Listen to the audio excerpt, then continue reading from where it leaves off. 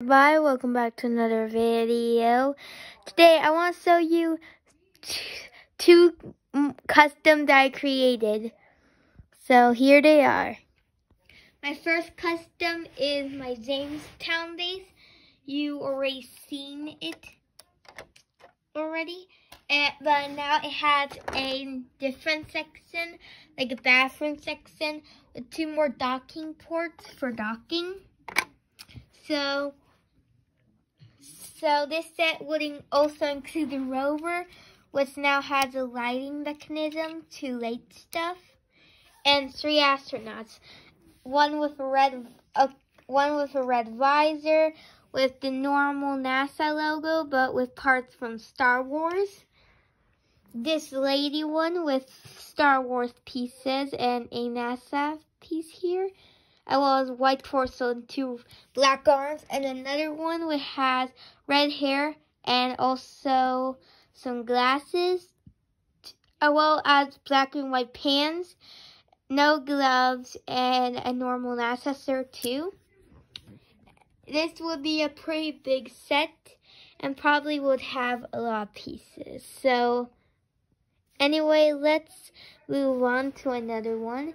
Here is my Apollo 11 kinda custom build with, this is the LEM, aka the lunar module, with a detachable hat to connect to the CSM, the command and service module, but we're going to see that later.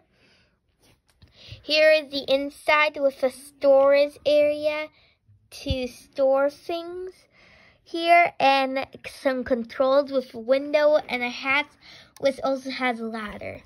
Now, this is my service module. It has these grid pieces because I couldn't find that many Legos that are like flat like this or this, so I decided to improvise. And this is the command module with detachable hats over here too. Kind of hard to pick up, but there. Oh wait. Okay, this is like kind of hard to pick up. I think I accidentally put this. So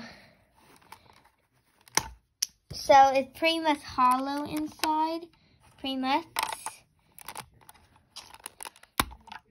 Mainly hollow inside with basically nothing in there. And I'm sorry I couldn't show you the inside in this video. I'll fix that later. So they are my 2 customs. My Jamestown base and my Apollo 11 kinda, or generally Apollo based spacecrafts and stuff. I hope you liked this video, and I see you next time. Wait, what?